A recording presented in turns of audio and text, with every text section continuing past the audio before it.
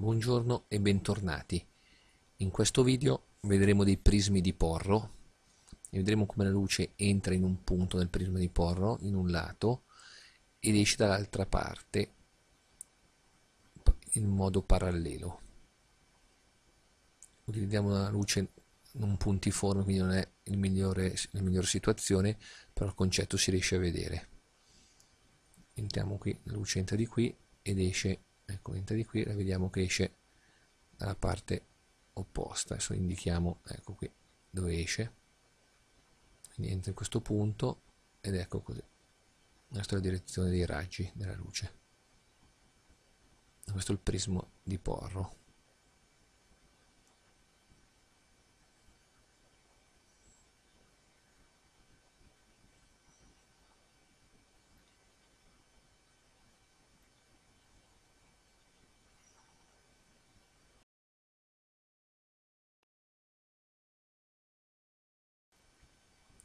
Qui vediamo sempre un prisma di Porro e vedremo qui ancora lo stesso concetto. La luce entra in un punto ed esce dall'altra parte parallela a come è entrata.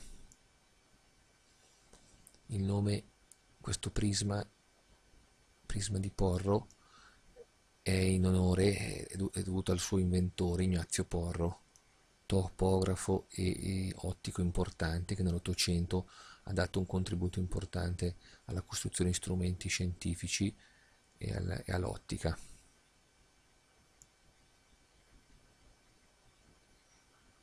Qui vediamo appunto la luce entra a sinistra ed esce a destra. Vediamo sempre altri due prismi di Porro e cerchiamo anche qui di farvi vedere come vengono montati in alcuni strumenti, come ad esempio i binocoli.